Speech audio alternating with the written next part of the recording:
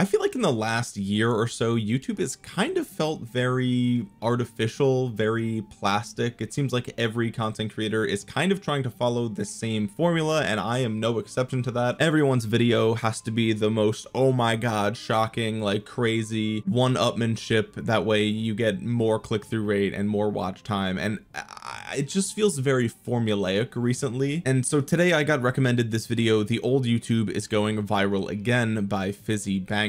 And this is actually I haven't watched the video yet, so I don't know exactly what they're going to talk about, but I have a feeling that this is something that I've wanted to talk about regardless. So let's go ahead and give it a watch. There is a YouTuber named Nico who has tapped into something that YouTube has been missing for a very long time. So this dude's got 41.5 thousand subscribers, a taste of what YouTube once was. Okay. He has delivered content to an audience that has been longing for the old school way of YouTube videos. And by doing this, he has gone crazy viral. I mean, if we look... Crazy viral? 41k subs, crazy viral? I'm gonna let him cook.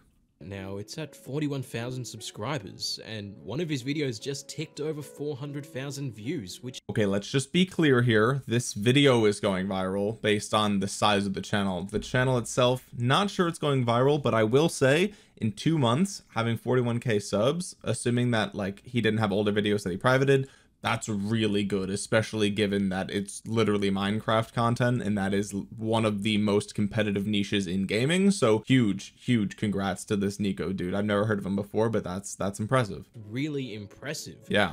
I reckon it could still go further. Oh yeah. Because I think there are still many more people who would be really interested in the storytelling content that Nico creates. When I first started watching YouTube, it was 2007 or 2008. And not long after that, I started watching a content creator called Wings of Redemption. And I also started watching a content creator called Woody's Gamertag. And one of the things that I liked about those guys so much, both very sort of different, but both Call of Duty commentators, both kind of telling stories. Wings maybe a little bit more focused on like the gameplay of Call of Duty, whereas Woody's Gamertag kind of like the dad figure, always telling those stories. But I love just watching Call of Duty gameplay because it's a game that I loved, and hear people talk about their life experiences. That to me was like the most interesting thing, because these are real people that I can relate to because they're playing the same game that I am playing on my other monitor, right? And so that was all I watched when YouTube started. And in fact, my main channel was started for being a Call of Duty commentator, and that genre kind of just like evaporated. I don't know, I guess it got too competitive, or I don't really know what happened. The Call of Duty got less popular, I guess. I don't really know, but this dude is cooking. He knows what he's talking about. Let's hear it. Who would be really interested in the storytelling content that Nico creates. Me. But while he is putting authenticity and simplistic content back into the frame of the YouTube platform, there have also been people who have started to copy his videos, with some channels even telling the same stories with the... That's so cringe. That's so cringe. I mean, look, these thumbnails, are these unique to the Nico guy? Absolutely not. But it's, I mean, if you're stealing the same content, that's kind of cringe, bro. I mean, to be fair, this dude only has 49 subs, so it's not like he's actually getting famous off of this. But I mean, 10k, you know. Same thumbnails and titles, which I know it's ironic because I'm using the exact same style as well to make a case study on old school YouTube. And obviously 100% credit to Nico, because without him, I simply wouldn't be making this video. You see, I love to make content about YouTuber success stories. I'm always doing it for the Minecraft community, and that's the reason why Nico has hit my radar, is because he has Minecraft gameplay in his videos. I think the truth is that YouTube is so massive these days that based on my algorithm, even if this kid really blew up, I probably would have never known about it without watching this video. The truth is, I just love talking about these stories because it inspires me to make more content, and I know by sharing these stories on my platform, I'm going to inspire more people to take notes and perhaps start their own YouTube channels. I thought it was gonna say he's gonna inspire other people to talk about the same topics, which is exactly what I'm doing here with this video. So I really care about on this channel is to inspire people. So that's why I've taken Nico's storytelling style, and it's why I'm going to be talking extensively about the style that he's bringing to the platform, because it's refreshing. It's refreshing to see this type of content back on the platform. Amen, brother. Amen. Later in this video, I'm going to go over some examples that have hit my recommendation that I think basically fit exactly what this dude is talking about. But I'm seeing this too from my end, and it's not gaming related at all. And I'm honestly super happy to see it. I really am. I feel like I said at the beginning of the video, I feel like YouTube just got so formulaic in the past couple of years that breaking free of that, just I'm kind of glad that we're getting past that meta. I'm gonna call it the Mr. Beast meta. I feel like he kind of started it. All love to Mr. Beast though, obviously. He deserves his success and 10 times more. Now, I've been doing YouTube for many years. I've changed my style many times over those many years, and I can definitely say that in the beginning, years ago, honestly, it blows my mind how far away it's been since I used to make YouTube videos like this, but it was so simple. I remember just recording Minecraft for like 15 minutes and not even editing it, or even if I did, it would be in Windows Movie Maker. Windows Movie Maker, bro. To be fair, I still use Sony Vegas. I know a lot of people have moved on to like Adobe and Final Cut Pro and all that stuff. I still use Sony Vegas just because I know all the shortcuts and all the keyboard things, and I just can edit real quick. But he's right though, it used to be so easy. I would just turn on a camera, I would just talk about stuff for 15 minutes, 20 minutes, whatever, and then just, you know, edit a little bit of it, cut out some of the mistakes, and then upload it. And I think if you actually want to be a YouTuber, like, you do have to change, right? You do have to change how you do things. You do have to adapt to what is working, what's not working, right? And I think that's all part of the learning process, and that's what makes some people good YouTubers and some people, you know, their video quality is just not as good. You can kind of tell as a viewer, even though you don't know exactly what you're looking for. I posted hundreds of videos on my main channel that got less than 200 views, and I did that for years and I just didn't realize, like, dude, these videos are just not good. But I do miss the simplicity of just making content like that, and if I could go back to doing that, I would. And I hope that this meta takes off, because I will definitely do more of it. It was a very simple time. I would just upload content for the sake of it, and Yep. I wasn't thinking about retention. I wasn't thinking about click-through rates on the thumbnails and trying to hyper optimize every little detail of my. Dude, sometimes I spend as much time making the thumbnail as I do making the video these days, and I'm like micromanaging little pixels, making the shadow on the text slightly bigger, slightly small. Oh, is this look? Oh, how does this look? And I'm like, dude, at some point I'm just like, people aren't even gonna notice the changes that I'm making. I'm literally just wasting time, and then I finish the thumbnail and I just do it. But like, you like obsess over those small things because you think that, like, oh, that just adding that extra little sparkle to the thumbnail is gonna make the click-through rate just slightly better, and that's gonna get the algorithm to push it out. Like, it gets obsessive. My content, I just made videos, and it was really, really fun. But that all disappeared. That all faded away when YouTube started to become this platform where you needed to optimize. Everything was being commercialized. Advertisers wanted content to be more ad friendly and also highly retentive. They wanted to. I think things sort of started to change around 2016, 2017. There was a big adpocalypse around the Leafy is here era, and I think things really changed after that. And I think that's kind of when we saw the birth of the sort of Mr. Beast, like, constant overhype shock value genre, where it's family friendly, there's no cursing, but it's just like, oh my god, I gave this stranger 50 grand, oh my god, I gave someone a house, oh my, bro, I gave away 10 cars. Like, that's where I think that's all started, and the sort of old YouTube just kind of died away. And it makes sense, because the more ad revenue that's coming in, the more people are willing to spend time making the content as good as possible, and then you get competition in the marketplace, and competition is good for the consumer, the viewer, right, which is in this case. And I think overall there is way better content on YouTube now than there was 10 years ago, but I still miss that authenticity. There's still a part of me that just, that's what I do want some of that, you know. And I don't get recommended it enough on my homepage, but lately, like we're gonna talk about in a minute, I've seen a couple. To make sure that content just captured people's attention for long periods of time, so that viewers would end up seeing more ads. That's how YouTube works, and in a way it still works like that. And that's why I'm shocked that his video is only 8 minutes and 58 seconds, and me reacting to this is going to be a much longer video, right? And I've definitely noticed that my content on my main channel that ends up being a little bit longer does tend to do better. So it's kind of disappointing, because it's another just thing you have to think about, like, oh, is this video, can I make this video long enough to make it good, you know? And honestly, this mentality of trying to optimize every little detail of my content and make sure that every frame is edited perfectly so that people don't click off my video and so I can get the highest retention possible, it was really exhausting. I couldn't stand it, honestly. And that's why 7 months ago, I just stopped making videos. I just decided that I couldn't do this anymore, because every time I would come up with a video idea that I was passionate about, there would be this little part of me that is sort of the manifestation of the current era of YouTube just in my head going, you didn't get the retention properly, you're not going to get many clicks on this video, the thumbnail and the title are bad, the music choices are bad, the transitions, the frames are not edited perfectly. And it's true that, and I'm not gonna sit here and say like YouTube is a hard job, right? Because I mean, I've worked a bunch of real jobs, and I know, you know, honestly the most recent video on this channel talks about that, but it is scary to think about, like, your livelihood rides on other people finding your content interesting, and they can just stop finding it interesting. And if you post a couple of videos in a row that don't really perform as well as you think they will, then you start to get really paranoid, like, oh my god, like, is my content not good? Like, have I fallen off? Like, is this all going to go to zero? Like, these are things that a lot of YouTubers think about that I think maybe the viewers don't realize. You just get in your head.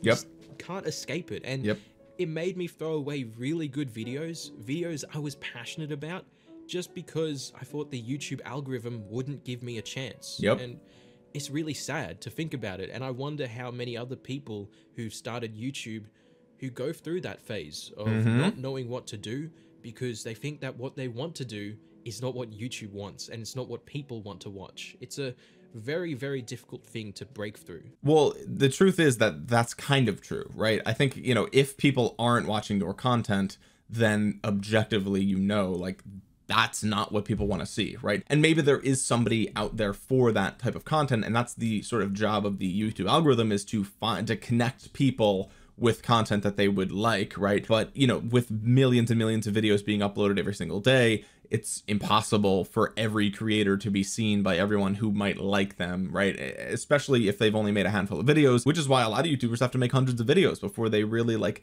before the algorithm hits that audience for them. And then it's like, okay, now we've kind of got our foot in the door, right? But I mean, again, if you make hundreds of videos and nobody's watching any of them, then I do think that that is evidence that what you're making is not what people want to watch. So as much as I would love for it to be the case that people want to go back to the original way that YouTube once was, I think that you can make the argument that there's just better stuff to watch on YouTube now, right? Like, there just is, even if I miss the way that it used to be. But the reason why I'm back making videos is because I was up at 3 in the morning one night and I had a terrible sleep schedule. So that's why I was just scrolling through YouTube, just doom scrolling my way through content. And magically on my feed, I found one of Nico's videos, and I looked at it and I just stared at the thumbnail and the title and how many views it had, because you could see that on the homepage. It had a lot of views already. It was really surprising. And here's the most surprising part about this, is that if you compare this to like the current YouTube meta, this does kind of break every rule in the book, right? It's a very generic thumbnail that there's nothing super catchy about this thumbnail. The saturation isn't pulled all the way up. Like, there's no red arrows and big red circles and a reaction face, right? And also it's a bit of a shorter video, and there's no keywords in the title or anything like that, right? Like, this kind of breaks all of those rules, the only exception being that it is a Minecraft video, so that is massively appealing. But like, besides that, this video by all metrics shouldn't do well, but clearly it is, and that's great. To see a video with minimal editing and minimal style title and thumbnail do so well, it completely shattered my worldview of how content is meant to be on the platform. For years, I spent so long optimizing and making sure that the viewer was more like a metric that I was trying to boost, and I was not treating the viewer as a human being who wanted to be entertained and wanted to receive value from the content that I created. That's kind of the purpose of me making this second channel, is because I wanted to kind of get back to just posting about stuff that I care about outside of what my main channel is, right? You get into your head about that algorithm where it's like, okay, if I post content about other things on that channel, then those videos aren't going to do as well as my other content, and then you feel bad about it, right? So I basically created this second channel as a project to be like, okay, I don't really care how bad these videos do, I'm just going to post whatever I want, because like this guy is saying, I just missed that old school feeling. And I am glad that he, you know, I don't know this dude, I've never watched his videos before, but I'm glad he's back to making content, because it sounds like he and I have kind of gone through that same psychological like loop of being like, oh my god. Now I just rewinded, I want to touch on this point for just a second.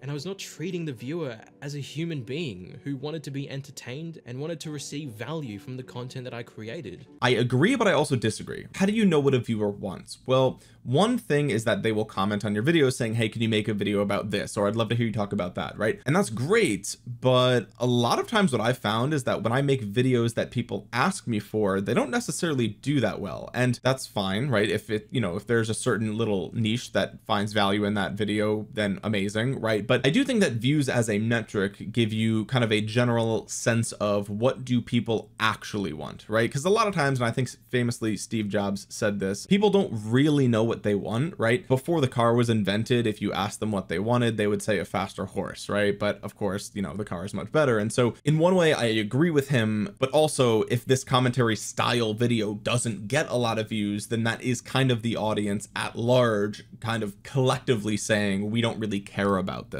And also just to play a little defense here, I also think that viewers don't really care about the YouTuber, right? The content creator. And he's saying here that, you know, he's not treating the viewers as humans, and truthfully, I don't think viewers really treat YouTubers as people either, right? And that's not to say like that's a bad thing. I mean, most people have never met the YouTubers that they watch, right? It's kind of just their form of entertainment. And as much as people feel like in their gut, like, oh yeah, I do really care about PewDiePie, or oh, I do really care about Markiplier, or I do really care about Mr. Beast. It's like, maybe, but I'm not that convinced, and maybe I'm just a little bit cynical here, right? So I think it kind of goes both ways, where he's thinking, oh, he's not treating his viewers like actual people, but I also think that the viewers don't really treat the YouTubers like people either. And the evidence for that is that sometimes YouTubers get hate comments on the videos, and it's like, you wouldn't say that if we were at a bar. Like I typically get along with a lot of people. Like I feel like if we met in real life, like it'd be pretty chill, right? So, but you know, we're anonymous on the internet,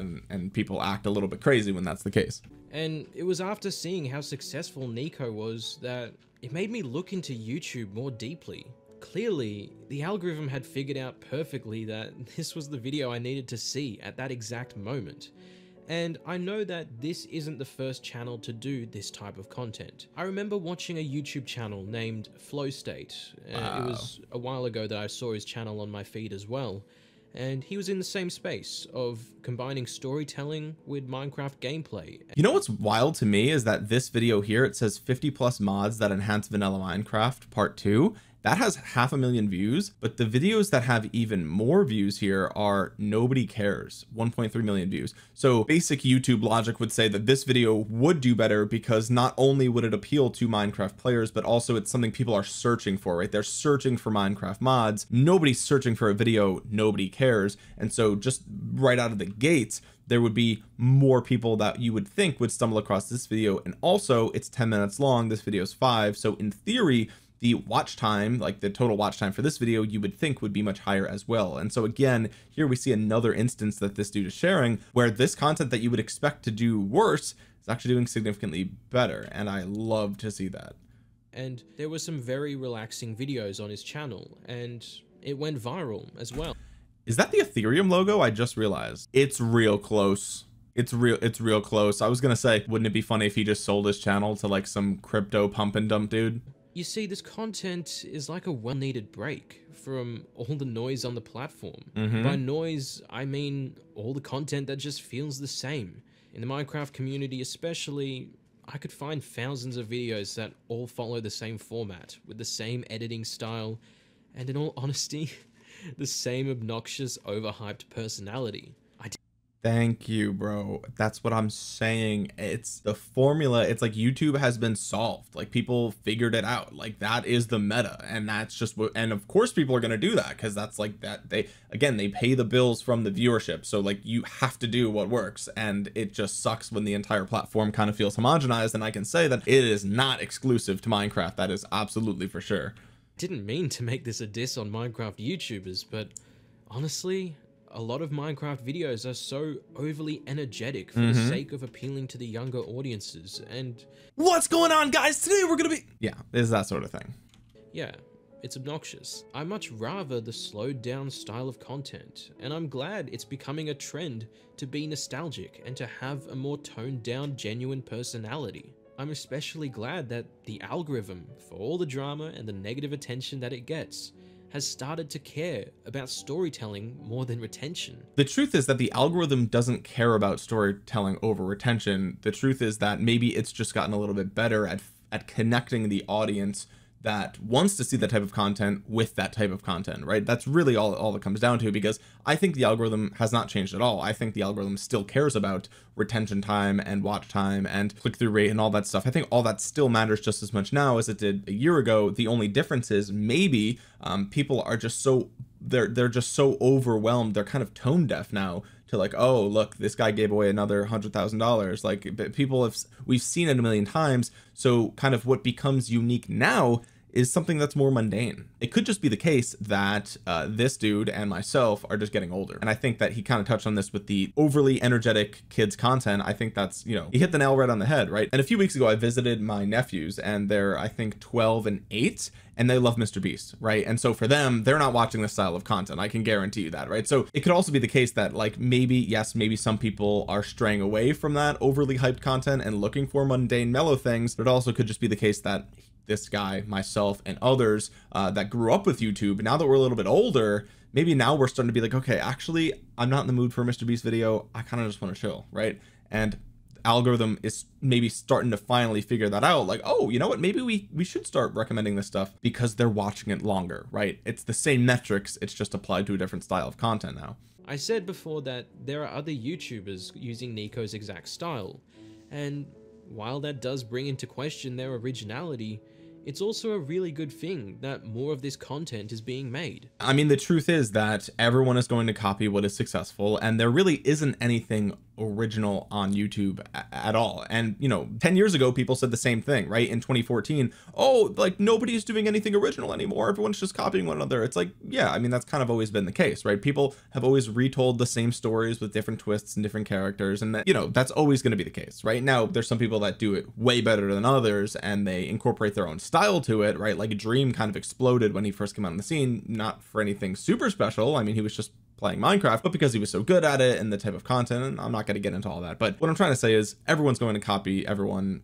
all the time, and that should never be really seen as a bad thing unless it is literally like stealing the exact thumbnail and not doing any work, and stealing the exact footage and not doing any work. Like, if you're doing that, then sure, scumbag, right? But copying a style or genre and putting in your own twist, that is literally what YouTube has been about since day one. And if you don't realize that, you probably haven't been paying attention, or maybe you're new here, and if so, welcome. It'd be better if people tried to add something to the style instead of pretending like they weren't copying Nico to begin with. Yeah, see, this person's an idiot, right? And that's why they only got 1 thumbs up, because like nobody actually believes this person's just salty. But more old school YouTube videos is what this platform needs. It's what people have honestly deserved after years of mind-numbing content that failed to bring value to the viewers. What the platform needs is more content of what people want to watch, and I don't think the platform necessarily needs old school content unless there's a lot of people that want to watch old school content. And if that is the case, then the people who start making that content are going to get pushed through the algorithm, and then other people are going to see that it does well, and then they're going to do the same thing. And that's how we will basically, the algorithm will kind of solve itself and figure itself out. And I think that's a really good thing, and I'm glad to see that it could possibly be going in that direction. But also, he's talking about this Nico dude, he's got 40k subs. I don't think that that is a good enough example to say that the whole algorithm is moving in that direction. Definitely not, but the fact that it is proof that sometimes it can work still is very good. And if it happens more often, I'm happy to hear it. In just the past year, the algorithm has improved to a point where traditional content can break through to the homepage.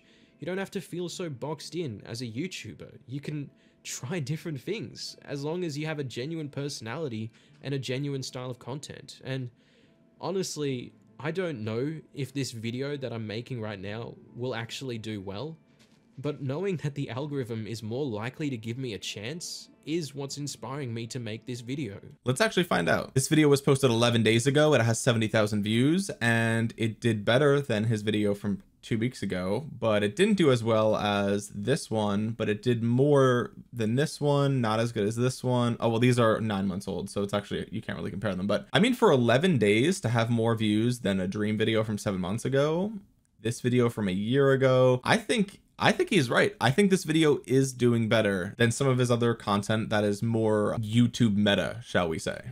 So if you've always wanted to make YouTube videos, now's the perfect time to do it. Nico is just one success story, and I'm sure there'll be many more now that all this hype around flashy editing and over-the-top personalities has started to die down. I don't know if the hype around it has died down, but I do think people are a little bit sick of it, and I think that maybe there's a little too much of it, and only the strongest will survive, right? And that's the case for everything. So for example, Mr. Beast is not going to go anywhere, even if he keeps doing the same type of content, the same over-the-top style of content. I think he will still remain, you know, as successful as always.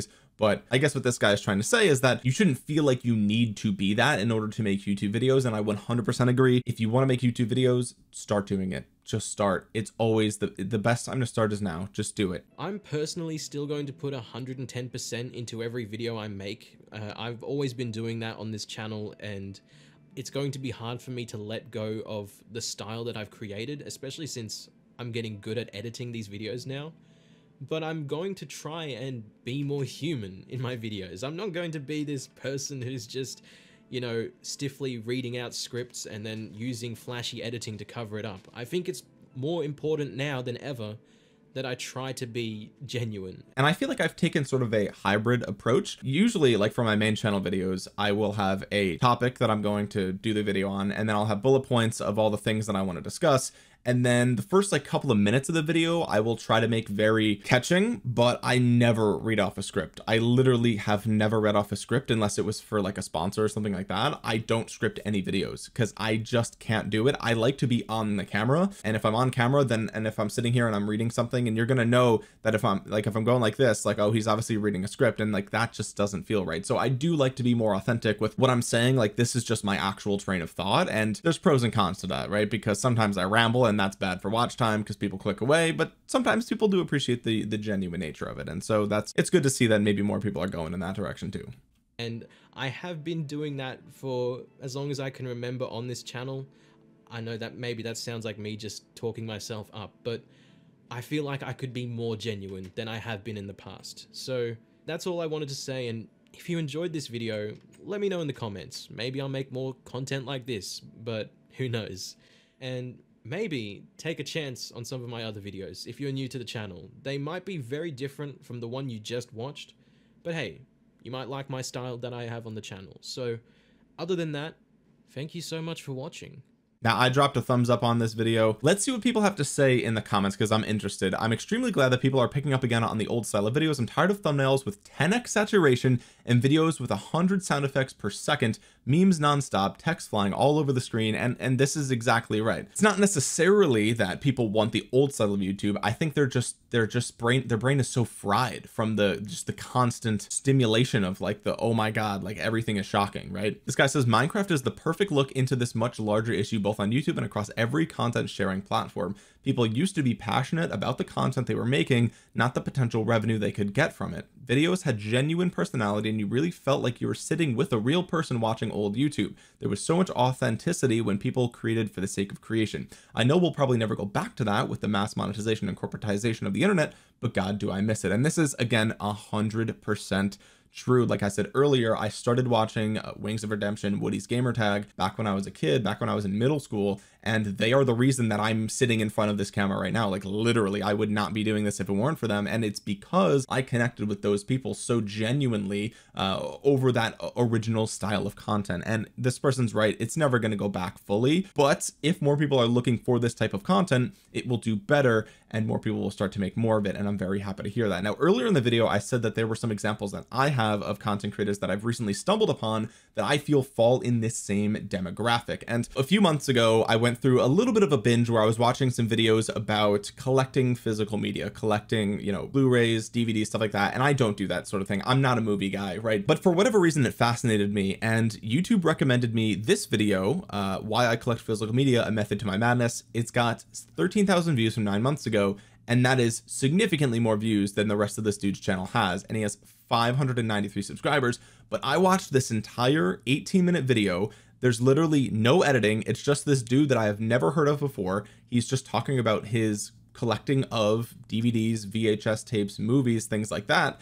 And even though I literally do not participate in the same hobby as this gentleman, I watched the entire video because he was so passionate about what he's talking about, why he collects physical media. I can't believe I didn't even like that, even though I did drop a comment here. I said, I'm gonna be real with you, I enjoyed hearing somebody just speak passionately about something they love. I don't even collect movies or anything, but I watched the whole thing. I wanted to make sure this guy knew that I actually genuinely appreciated what he was posting here, because I just miss connecting with a passionate person about the things that they like to talk about. Here's another example that I came across just a couple of weeks ago. This dude's name is Malcolm Geit, and he's actually a poet. 56,000 subscribers. The other day, this video you could see absolutely blew up. It absolutely blew up for the rest of the channel size, right? 350,000 views in 3 weeks. His second highest was from 2 years ago, it was 132,000. And I think that this video got more popular because of this video.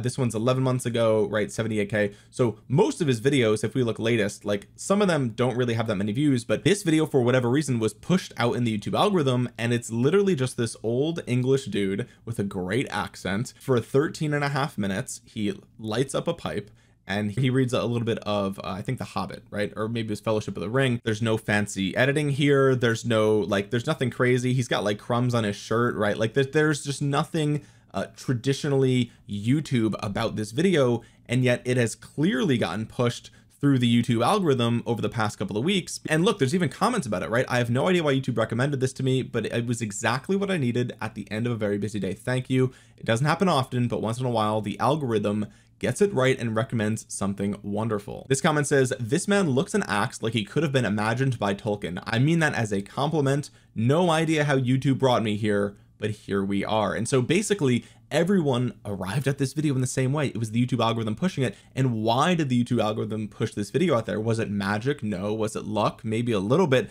The truth is that people just want to see someone passionately talk about something without all the flashiness, without all the craziness. And I've watched a ton of this guy's videos since then because it's just so nice to see. And I think probably the most popular example of this is Sam Sulek, right? This dude absolutely blew up. I think about a year ago he started posting videos. Let's see, 1 year ago is when he first started posting, and he posts every single day, and there's basically no editing here. He is literally a bodybuilder. He's in college as far as I know. I've watched some of his videos, and look, the thumbnails aren't highly edited. I think they are pretty flashy just because he's actually jacked, and so it's kind of shocking to see someone that strong. But at the end of the day, like, they're an hour long, hour and a half long. Like, these videos get insane amounts of watch time, even though he's just lifting weights, grocery shopping. Like, there's nothing here that would be traditionally successful on YouTube, and yet 3.1 million subscribers. Absolutely insane the amount this channel has blown up over the past year. And like this guy said in his video, I think people just kind of miss the way YouTube used to be, and I can only hope that over the next couple of years we can kind of get back to that. And my pledge is that I will try to continue to post more videos on this channel of things that I just